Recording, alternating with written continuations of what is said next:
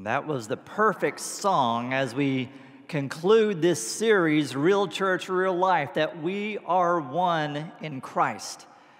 You know, it's been a great summer for us, and today is the last Sunday of August, which means it's really kind of almost officially the end of summer, though the temperatures will still continue to feel like summer for a while, but even though school has started, this is kind of the end of summer as we know it in the summer months. And it also depicts the fact that Rainey and I have been here 4 months now.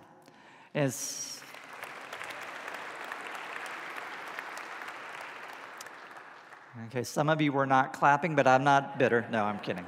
But we're excited about being here for 4 months, and I'm going to still say I'm your new pastor for another 7 months and 3 weeks. So it's almost time to stop that, but I'm going to do a little bit longer. But also, as I thought about the end of the summer, the end of August, and the end of this sermon series, that we, as Christ United, have become a real church. A real church that does real life together. One of the reasons we changed at the 9, 10, and 11 o'clock hours so we could do life groups and Sunday school classes and build community as a real church. If you remember the very first week when we kicked off this series, I submitted to you that the overarching theme of this letter that Paul wrote to the church in Corinth was found in chapter 1, verse 3. Blessed be the God and Father of our Lord Jesus Christ, the Father of mercies and the God of all comfort. And throughout the summer, if you've been with us every week, which most of you have not, and I'll just say parenthetically, if you ever miss a Sunday, you can find the service on our website, on Facebook, on YouTube. This is a great way to stay connected, even if you have to be sick or out of town. But throughout the summer, we have learned lessons that Paul taught this church in Corinth, knowing that we would face difficulties and challenges. Paul taught us what real comfort was all about. Knowing that we would live lives that would still be battling strongholds and that there would be oppression at times. And he taught us what it's like when God lifts the veil in our mind and our heart and shows us a real freedom in Jesus Christ. Paul knew then and now that the culture in which we live is a dark culture at times. So Paul, he showed us real light. The kind of light that shines out of the darkness. Paul even knew that these bodies that we have are frail bodies. Paul referred to them as earthen vessels. But he taught us that God in his wisdom gave us real treasure in these earthen vessels. Paul knew that we would have a tendency to want to go back to some old traditions and some old habits and old ways of life. But he taught us that there's real change because anyone who is in Christ Jesus is a new creation. Old things are passed away, all things become new, and there's real change in your life. But Paul also knew that the church in Corinth and even churches today, that even if you're a real church doing real life, sometimes there are those who will become complacent, those that will compromise. So Paul taught us what real character is all about, what it means to embrace the grace of God and extend the grace of God. Also, Paul also knew that we would face selfishness, that we are human beings and we tend to be selfish at different times. So Paul taught us how to have real generosity, recognizing that we've been blessed by God in so many ways, and how do we bless God back is by being generous to God and giving, even as Jimmy talked about today. And then Paul did something in this letter that he did in really no other letter. He became very vulnerable, very honest. Paul talked about the thorn in the flesh. He didn't give us any details or specifics about that, other than that he was struggling with this thorn in the flesh, and he desperately wanted to be free of it. In fact, he not only prayed to God, but he begged the Lord 3 different times to take this thorn in the flesh away.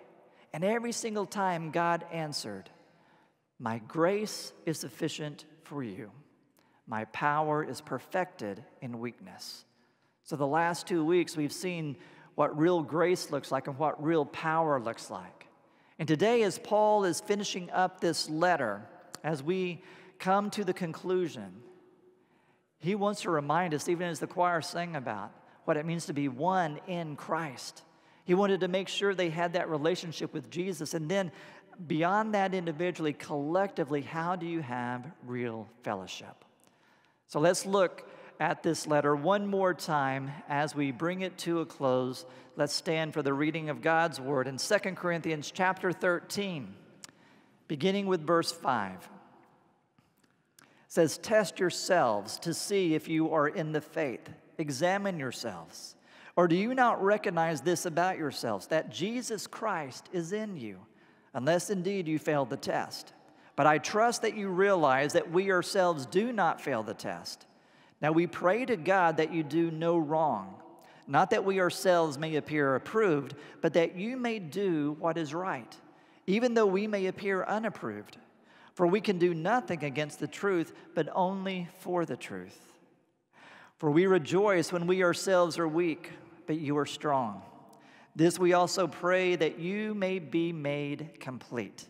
For this reason I am writing these things while absent, so that when I am present I need not use severity, in accordance with the authority which the Lord gave me for building up and not for tearing down." Then he says this, Finally, brethren, rejoice, be made complete, be comforted, be like-minded, live in peace, and the God of love and peace will be with you. Greet one another with a holy kiss. All the saints greet you. The grace of the Lord Jesus Christ and the love of God and the fellowship of the Holy Spirit be with you all. This is the word of God for the people of God. Thanks be to God. Now, when we look at that first verse that we read, which is verse 5, there's two words in that verse that make us a little bit uncomfortable, depending on kind of where you are in the stage of life. The two words are test and examine.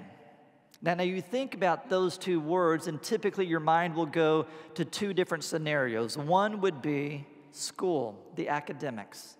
Now we're going back into school already and getting situated in classes and things such as that. And when you're in class and you're going to school, you're going to have tests, you're going to have exams. But you may be at a different stage of life. And so you might not think of the academic side, you might think of the medical side. You're going to the doctor a little bit more. And so you have some tests and exams. Either way, how you think about it, whichever scenario, there's a little bit of anxiety that goes along with those two words, testing and examine. Now, for me, when I was in Nashville, Tennessee, I worked at Lifeway Christian Resources. I was a manager in the adult discipleship department, had 21 employees, and they asked if I would get an MBA. They were willing to pay for it, and I was willing to get it. It was a win-win situation. And it was during the time when universities were developing MBA programs for those who were already established in their career. They just needed to have that graduate degree. And so it was designed to have a class that you'd be with the same people for 22 months. Would meet every Monday night, and you'd start with them and you would end with them over that 22-month period.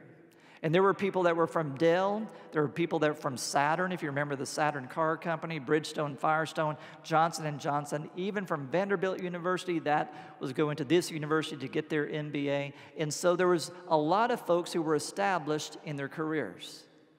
And about 6 months into it, we had a professor that told us at the very beginning, every Monday night at 6 p.m., we'd have a test, 10 questions.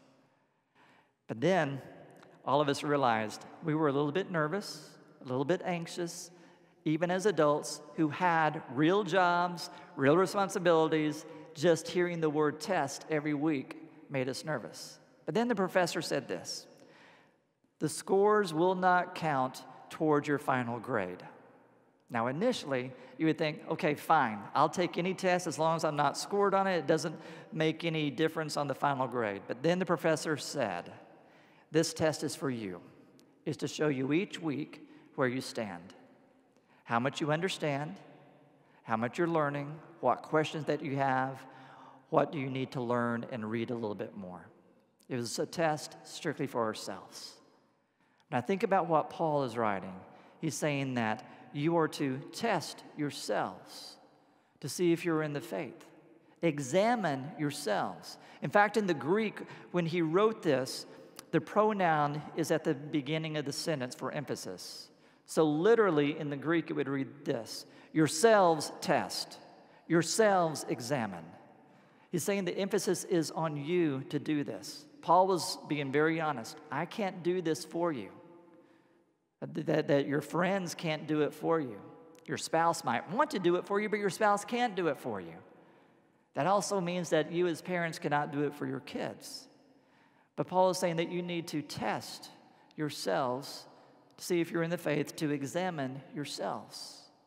Now, the only way that you can do that is if you're willing to be honest with yourself, to really look below the surface, to ask yourself questions that you may not ask on a regular basis, and to take a close look underneath.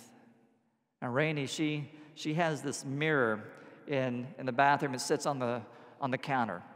And I don't mind mirrors. For me, I prefer mirrors in rooms that are dimly lit and there's a distance in between me and the mirror. Those are my favorite mirrors. But this is the kind of mirror that magnifies some 2,000%. And the only way that mirror works are if two things are in place. One, there's light. And two, you actually look in it. And I've tried it before. When you look in it, you see things you don't normally see. And I think about this when Paul is saying to test yourselves, to examine yourselves. He's saying that you've got to look in places that you've never really looked before on a regular basis, and you need to do it in the light. Did you notice what he said? That he told you that, do you not recognize Jesus Christ is in you? Remember, Jesus said, I am the light of the world. So you have the light in you. As a Christ follower, as a Christian, we have Jesus Christ in you. And so he said that you have Jesus in you. Hold yourself up to the light. Look at Jesus, and then look at yourself. And if you want some questions to ask, if you want your little pop quiz that will not be scored for the final grade, but just to kind of see where you are, here are some questions to ask. One would be, do you desire the things that Jesus desired? When you read about Jesus, how he lived his life, how he handled relationships, how he handled conflict, when you look at the life of Jesus, do you desire the same things that Jesus desired? Another question would be, do you spend time with God? Now, I'm going to make it a little tougher. Do you spend time with God outside of Sunday mornings in church? I love that you're here on Sunday mornings, but there's 6 more days of the week. Do you spend time with God in those times? Now, I'll be real honest with you. I'm not the kind of guy that gets up at 4:30 in the morning, reads the Bible for an hour, prays for an hour. That's not me. I do read the Bible every day. I do pray every day. I tend to listen to Christian music in some form or fashion every day.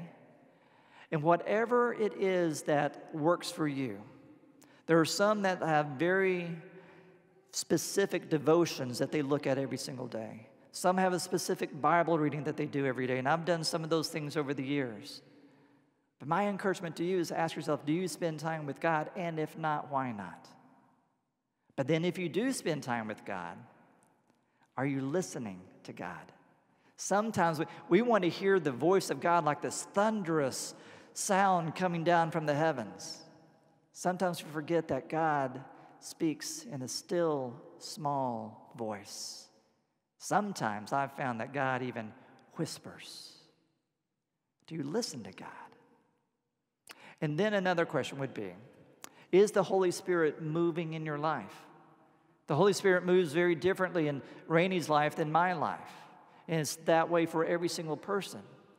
But when you are going through a difficulty, when you are being challenged, when it's a frustrating season in your life, and you take it to the Lord, do you just sense a peace that really you can't explain? A peace that surpasses understanding? That's the Holy Spirit moving in your life.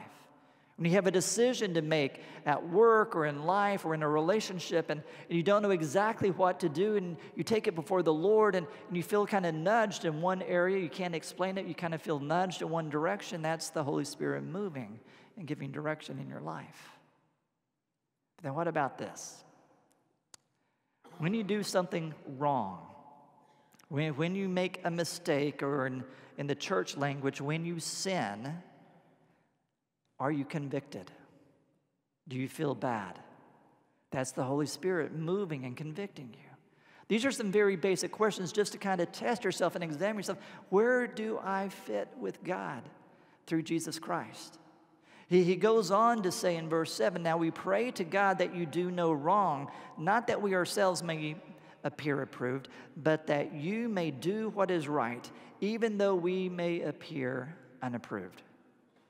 Paul is saying that, you know what? We want to pray for you. That we want to pray for all that God's doing in your life. We want to pray for you as a real church doing real life, going through real struggles. And whether or not that people see us as approved, because if you remember the last couple of weeks, there have been some hardships that Paul faced and people kind of bad-mouthing and giving some negative comments on Paul. He said, whether or not people like us, we want you to do no wrong. We want you to do what is right. Now, Paul's not saying to be perfect. Paul is saying that you seek and pursue holiness, that you are sanctified, that God is moving in your life and growing in your life to do what is right. If you think about testing your faith and testing and examining yourself as this vertical relationship with God of where you stand, doing what is right is more about the horizontal relationships. To do what is right in your relationship, in your marriage, with your friends, with your coworkers, to treat them with respect, to be kind, to be patient, to speak truth in love and don't talk behind their backs and say things, but to confront them in a godly way, to do what is right. Or even in your workplace, to do what is right, to give a full 8 hours, to be productive, not to look for shortcuts and not to look for the most minimal way of just getting by, but to maximize your time at that job for the benefit of the company, to do what is right. Even as a citizen, to do what is right, not politically, but to do what is right as a citizen, to be a good neighbor, to take care of your neighborhood, to know your neighbors, to observe the laws of the land, to exercise your right to vote, to do these things. And I would take it a step further, to pray for our city, to pray for our state, to pray for our country. In fact, I'm going to encourage you to pray for me Tuesday morning, this Tuesday, because I have the privilege and the honor of leading the invocation prayer for our city council. Ever since Rainey and I have moved here 4 months ago, we've been praying for this city. We've been praying for this state. We continue to pray for our country. It's an honor and a privilege, and Paul is saying to do what is right in all that you do, relationally, vocationally, as a citizen, as a Christ follower, to do that. Then he says this in verse 8, for we can do nothing against the truth, but only for the truth. That Jesus is the plumb line. That Jesus is the one that we look at. That if you think of a plumb line, it gives you this point of reference and see how everything measures up to that. And Jesus being the truth, the only truth, that we look to Jesus. Are we off track? Are we going in this direction? Are we going in that direction? How do we line up with the truth of Jesus Christ? Paul wants them to look at their lives in a new and a fresh way. He goes on to say this in verse 9, for we rejoice when we ourselves are weak, but you are strong. This we also pray, that you may be made complete. Do you notice a theme here? That Paul, more than anything else, wants them to be in good shape. In good shape spiritually, in good shape relationally, in good shape with God, in good shape with man. To be a real church doing real life together. So, you know, we're praying for you. Even though we might struggle, even though we might be going through some weakness right now, we celebrate that you're strong.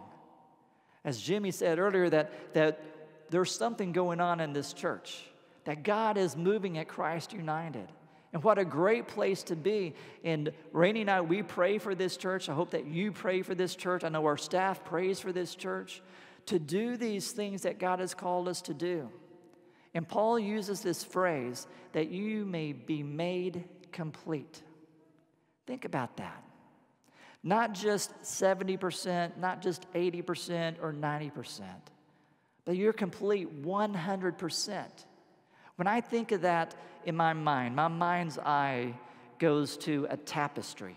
If you've ever seen a tapestry hanging on the wall, it's this beautiful woven masterpiece until you turn it on the other side. When you look on the back side of a tapestry, it's a mess. There's knots going all over the place. You have all these different things going in different directions. You can't make heads or tails about the picture. And that's what Christ does with a real church that does real life together. He'll take all our messiness, he'll weave it together to create this masterpiece. Paul wanted that church and every church today to be a real church doing real life and to be made complete. He goes on to say this, "For this reason, I am writing these things while absent, so that when present, I need not use severity in accordance with the authority which the Lord gave me for building up and not for tearing down." If you read the entire letter of 2 Corinthians, start to finish, you will see that there are some challenging words that Paul writes, some difficult things that he calls them out on, that they were silent when they should have stood up for him, that they compromised when they should have stood firm on the foundation of their faith, that they got caught in some sin and all that. He said, you know what? I'm going to write those things in love so you can deal with those things, but I never want to tear you down. I always want to build you up. You think about what God does in our life, even as this church, that God wants to build us up. He wants to grow. He wants us to be a light in this community, not just in Northeast Jackson, but beyond. How can we be built up? The only way to be built up is through the Lord Jesus Christ. So when he brings this letter to conclusion, he writes these words. He says, "Finally, out of all that I've written, finally, brethren, rejoice." Not just to be happy, not just to have a smile on your face when everything's going well, but to truly rejoice, to have that joy that comes from the inside of your spirit and your soul. That joy that happens again and again, rejoice, rejoice, rejoice. And then he says that you are to be made complete. Second time he uses that. Anytime you see something more than once, especially in a short amount of time, it draws our attention to it. He wants them to be made complete. Then he says, be comforted. And even that phrase bookends this letter. The very first chapter, our very first sermon in this sermon series is about real comfort, the God of all comforts. If you remember, the reason that we're comforted by God is so we can comfort others. He wants this real church in Corinth to be comforted. And then he says to be like-minded. We believe the Bible. We made choices over the last year and a half based on this Bible. We stand firm on the truth of God. We are like-minded in that way. But one thing I will admit to you, that in the last 4 months, and this may come as a surprise, but some of you have opinions. And that might be a surprise to you. And some of you have different opinions about all sorts of things. But when it really matters on Scripture, we are like-minded. We share those values. We share that truth. When there are some other things that we might disagree on, the very next phrase that Paul says, live in peace. Learn how to get along on those things that may not be essential, but those things that are essential and bound in the truth of the Word of God, stand firm and be like-minded. Then he gives this promise.